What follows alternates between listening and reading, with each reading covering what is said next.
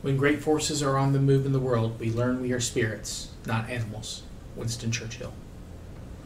Welcome to this week's episode of Warfare, Advancement, and Revisionism. My name is Preston Floyd, and I am, as always, your host. I hope everyone had a good Easter for those that celebrate, and for those that don't, I hope you had a relaxing weekend all the same, and that everyone is excited to get back to the podcast. I know that I certainly am.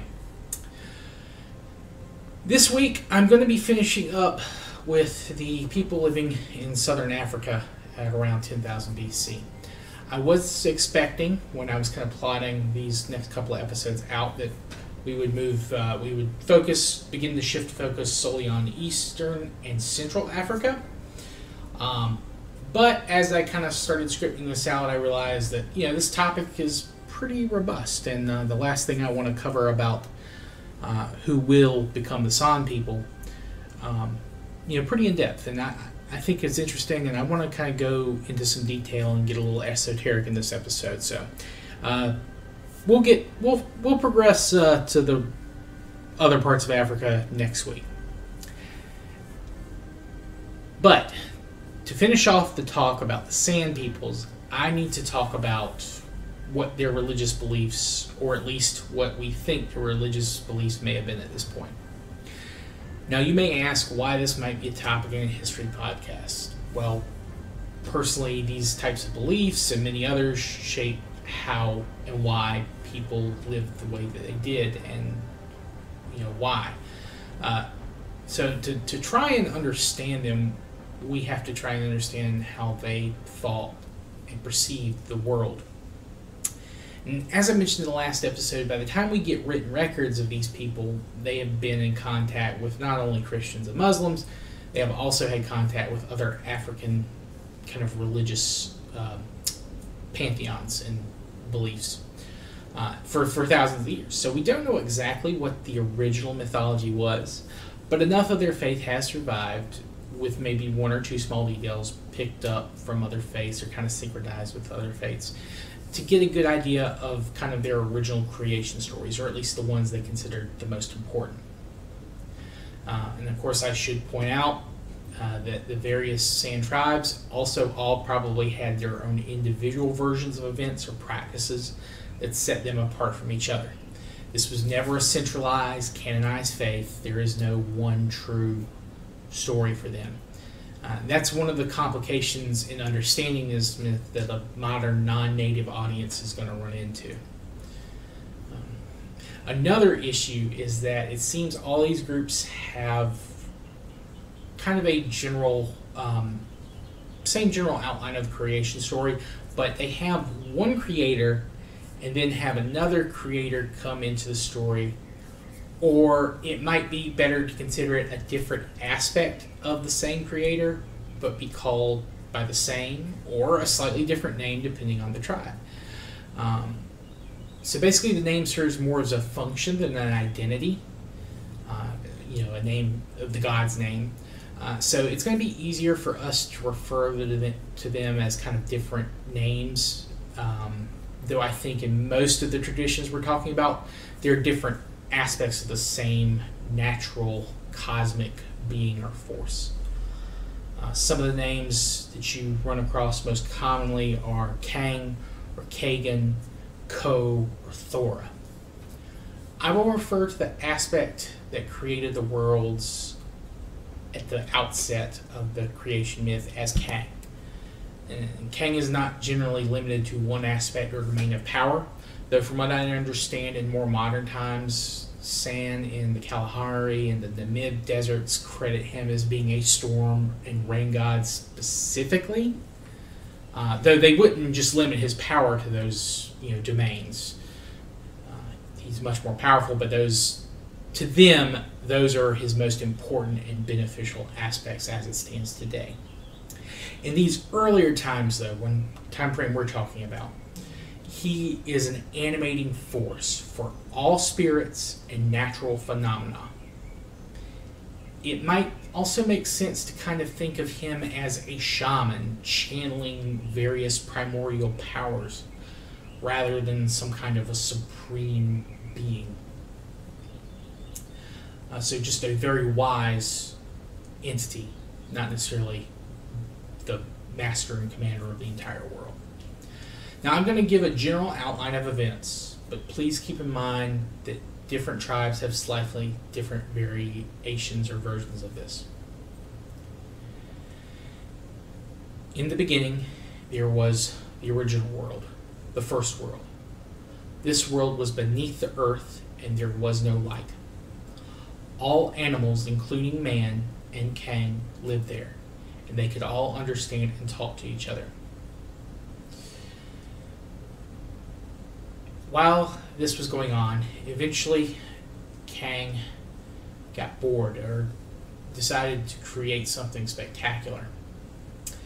And he labored above ground. And he created a massive tree whose canopy covers the entire world. And he then set the sun in the sky to create light and warmth. He then dug a hole to let the animals and people out of the underworld and told them to all live in the new one together. Once on the surface, he told them that they must all live together, and he warned man that this perfect world would last so long as they never built a fire. Thankfully, the sun was always out, and no other source of light or warmth was needed. And that's it. That's the first part of creation done, or at least the biggest part of creation. And I want to kind of get into some of the highlights of this. There was, and supposedly still is, another world beneath ours. Time is linear to this place and to the animals and man and spirits that live there. There is no concept that this is where people go when we die, or that this world will have to be our home again one day.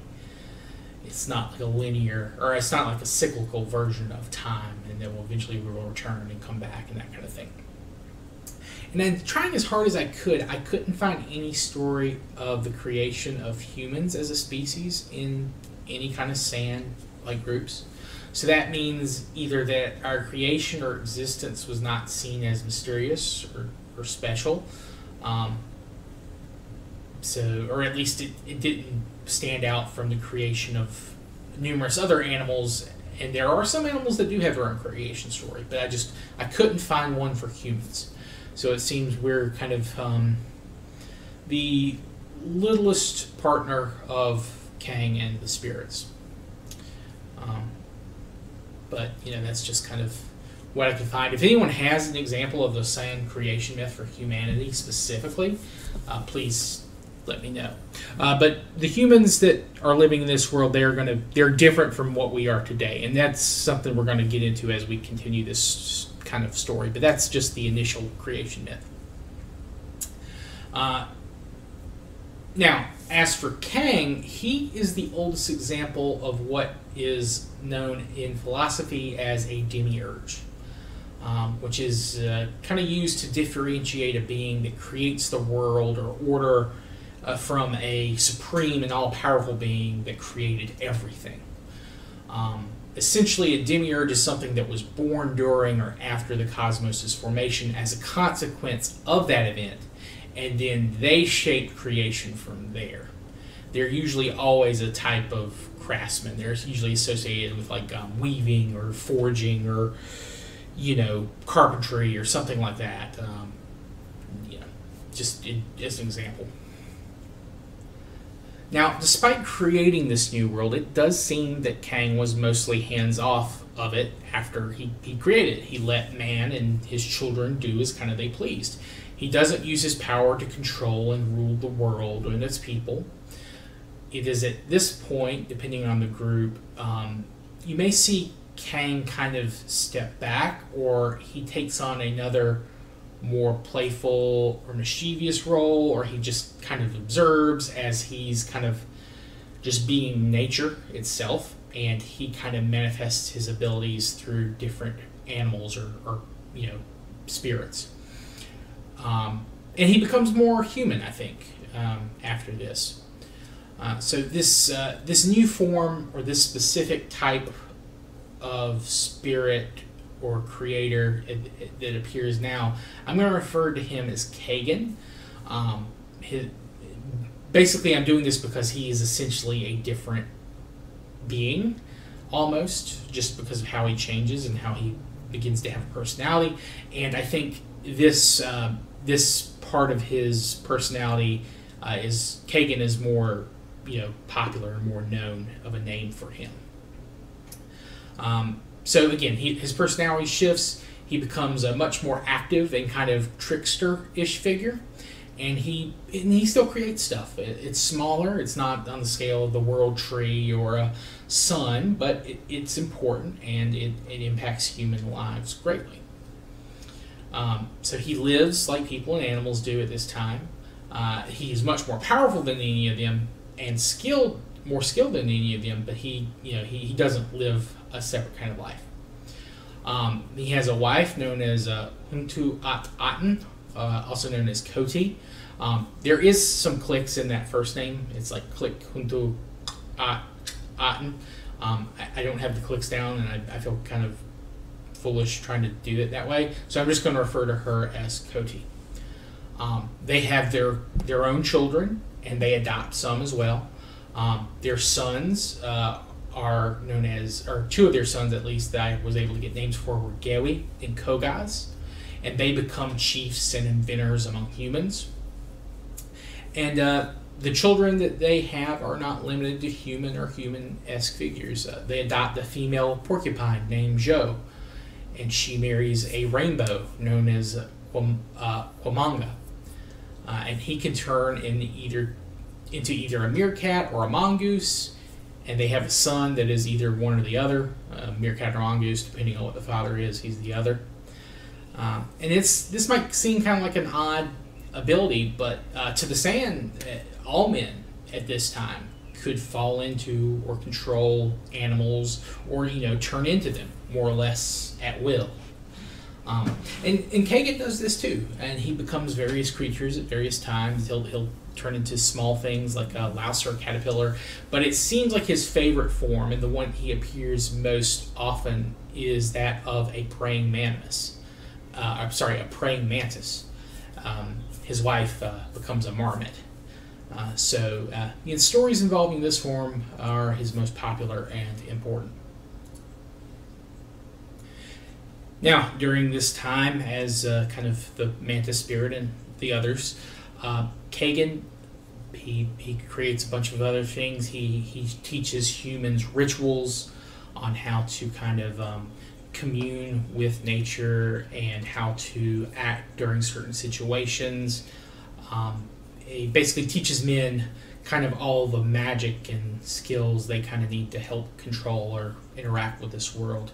And medicine men and shamans are extremely important in Sand society up until the present day. And they are not limited to a specific lineage or anything. Anyone, I think, in the tribe can learn these skills. It does take study, and there are different shamans who have different rituals for different things. So things like rain dances, not that that's what they are, but they're similar rituals. And of course they have rituals for coming of age for both boys and girls, first hunts, things like that. All these things he kind of teaches them to kind of give them kind of knowledge and power over the world. He also kind of takes some more creation into his hands. He creates the bull eland, or an eland, just the first eland, and that's what essentially that is. It's like a kind of like a deer that's very prevalent and very important in Southern Africa ecologically and food-wise. They were very important to the San, both as a religious function and for a practical reason. They were very popular targets for hunts, and you can see a lot of the San cave art in those areas where they were living feature heavily bull elands. Basically that these are the creatures that God created for them, or Kang or Kagan, however you want to refer to him as. This was his masterpiece after creating the sun. And the story involving that is essentially he his son-in-law for his adopted daughter, Jo, the rainbow. He loses a shoe, and Kagan finds it, and for whatever reason decides to fashion it and kind of anoint it and rub it down with honey in secret. And as he's doing this, he's creating this bull Eland, and it's glorious. It's beautiful, but everyone is kind of wondering where Kagan is and what's distracting him so much. So they send his adopted grandson, either the mongoose or the meerkat, depending on again which version of the tale it is, and they have him kind of tell him what he's doing, kind of spy on Kagan. Eventually, he finds Kagan, kind of like brushing this magnificent Eland's fur with honey, anointing him, kind of creating him, and he kind of reports back to his family, and they're kind of upset and or jealous, and they decide, well, you know what, this isn't cool. We should get rid of this thing. Who knows what it's going to do? So they go and they kill it and hack it to pieces. However, when this happens, Kagan comes to them, and he is very furious and upset. So to kind of make up for it, he orders them to gather up the animal's blood, put it in this giant cauldron or pot, and they begin stirring it up. And I think during this period, there's a story among some groups that this is where snakes are created, like some of the blood gets on the ground and the snakes pop out. And they're referred to by some as Kagan's people. And I think in some stories, one of his daughters marries a snake from this. This whole time, they're stirring the pot, getting it ready, and then he takes the Eland's heart and he throws it into the pot, and he does his magic or his spiritual connection, and he multiplies, basically makes a huge herd of Eland, and this is the founding herd for all Eland in the world. They're not as magnificent as they could have been, but they're still pretty damn good, and they're extremely important to the sun. From that, that is how the Eland, this very important animal, is created. During this same process, Kagan is kind of pleased with himself and kind of enjoys this, but he finds the original Eland's gallbladder, and he's like, well, I wonder what I can do with this. And he for either he or again depending on the group telling the story, something happens that caused the gallbladder to rupture, and from that a terrible darkness fills the world,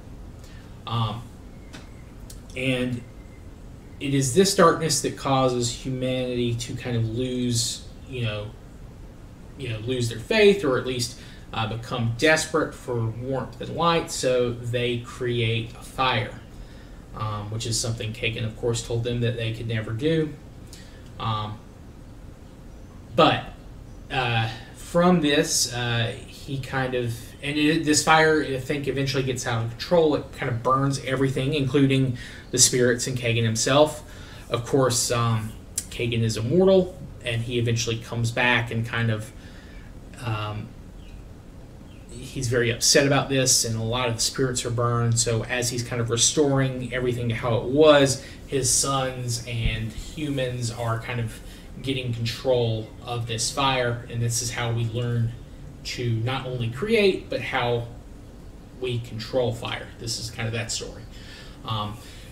So to kind of offset this, Kagan creates the moon with his own shoe, and then from that, and once the fire is kind of returned to control, the sun comes back, and of course the sun's very upset to see this moon has kind of supplanted him, and he begins to chase the moon across the sky, and eventually he does catch up with this moon, and he kills the moon, but the moon is able, because it was born with the power to resurrect things, it's able to come back to life. So eventually he grows back from his backbone, is the story that the San tell. basically every day the sun's chasing the moon down to take kind of vengeance, and the moon just keeps resurrecting himself. And this is causing a lot of problems along with the fire, and Kagan just kind of gets pissed at everybody for all this, just all this stuff he's having to deal with. So he kind of relocates his house to the heavens, and he eventually just leaves. He takes his wife, and though I think some of his children remain behind, he himself gets he retires, essentially. He's basically like, you know what, you guys don't deserve me, you don't deserve, any more of my excellent and wonderful creations, and we kind of have to make do with what he had already given us.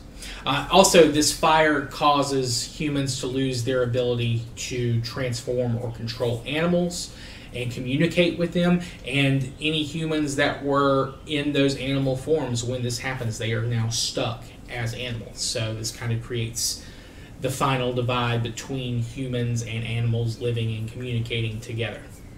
It's a very sad event, and of course we have to deal with the fallout of this. But those are the big parts of the myth and the stories that the San tell about the creation that have kind of stuck with them. And there are other stories, of course. I mean, there's thousands, I'm sure hundreds of thousands of tales probably. But those are the big ones. And there is kind of a Kagan does kind of have an enemy, quote unquote. It's not a Satan. It's not like an allegory to a Satan or an opposite to him. This deity is called a couple different things. Again, depending on the group, it's either Galna or Gawa or Gawama, and he's the leader of the spirits of those that are dead. And he's far weaker than Kagan. He's never a real threat, and he seeks to kind of disrupt the creation and harass both men and animals. And again, this probably is like the San kind of recounting like maybe an out group that this is like their that the basically an enemy pantheon or a pantheon of people they just don't like. But the Bushmen definitely believe in spirits and the dead haunting them, and even family, like they can be dangerous. Past ancestors who have passed can be malicious, and they can drag you into the netherworld. So again, and one of the things Kagan taught them was how to have proper conduct. And they taught them communal rites and exorcisms. So, and all that can be used as defense against this kind of pantheon of the dead. So that's kind of the next big factor of creation. Some of the big factors in this is so obviously in the San version of events, God has abandoned us in the Sand version. He gave us kind of what we needed, and he didn't like how rowdy and how much we were getting in the way. And it's not just humans, it was also the fault of these other spirits and his children. All of this together kind of makes him seem like a very exasperated, crotchety old man. But again, he is kind of nature personified. So, his aspects do kind of still have interactions with humans even after he moves. He again, he's a trickster. He kind of comes and goes as he wants. He'll appear as again small animals usually, and he doesn't live with us anymore, but he's still kind of every now and then he pops in and he tries to help us as best he can. But of course, humans and animals are going to do their own thing too. But yeah, so I think obviously this is probably the running for the oldest religion, for lack of a better term, or at least the oldest faith. Again, it was never organized. It's never been codified. You can't do it with just the number and the spread out nature of the San, and even after they were forced to kind of live much closer together, it's still something that hasn't kind of been syncretized with all the different groups. Everyone still has their own traditions and things like that. Another big factor in this, and this is something that you see in a lot of the early European accounts of these people, they are considered to be moon worshippers. The worship of the moon at some point was very important because the moon, of course, can resurrect. He would share that knowledge and power with humans, and eventually, just due to lack of faith, and there are a couple different versions. I think the one most common is that essentially a child doesn't believe the moon when he says his mother is going to return to life, and eventually gets so fed up with trying to explain to this child, what's happening. He basically removes our gift of resurrection ourselves for all of eternity. But the moon is still important as a matter of healing and rebirth and that kind of thing. So it's involved in a lot of rituals and probably prayer and dances and shamanistic practices. So yeah, San religion, very decentralized, obviously, very naturalistic, not a lot of fire and brimstone because it's already happened essentially. It's very much like, hey, this is the world, you just got to live in it. And we know how things happened and why things are the way they are, but that's the way they're going to be because Kang is left. You just got to be respectful, and you got to watch out for the dead, and you've got to kind of play with what we got, which there's something to be said for that. I think in terms of powerful faith, you don't have to worry about an apocalypse. The apocalypse essentially has already happened, so you just got to keep living and be respectful to the spirits and your ancestors, so they won't drag you to the underworld or turn you into an animal and make you stuck in that shape. So it's a very interesting set of faiths, and I think it's fun. I think it's important to understand that about them. And we'll of course get to other faiths and groups as we get there. So this episode has been going for almost 30 minutes, so I think this is a good point to kind of call it a night. I do hope everyone has enjoyed, and I hope again that you have had a good week off, both from the podcast and a very restful Easter weekend if you practice. And even if you don't, I hope you had a relaxing weekend as well. But I'd like to thank everyone for listening. Next week, I will probably continue on this kind of story. We'll be focusing again on the Eastern and Central African groups that we have. I'll go into the Khoi Khoi, which are the modern day. They are the shepherds and herdsmen of Southern Africa, and but in 10,000 BC they were more in the east and the very southeast, because they haven't been displaced, and then again they haven't picked up herding at all either. They're still doing hunter-gathering the same way the San are, but they have their own kind of faith and a pantheon, and it's a little bit different from the San, at least different enough. I'll mention a little bit, and then we'll introduce some of the other Eastern and Central African peoples. But again, thank you all for listening, and I hope you enjoyed. You can reach me at my email, which is waradrevpod@gmail.com, and I will include a link to our Twitter feed in the description of this episode. And yeah, thank you guys for listening. I hope you have a good evening and a great rest of your week. Thank you. Bye.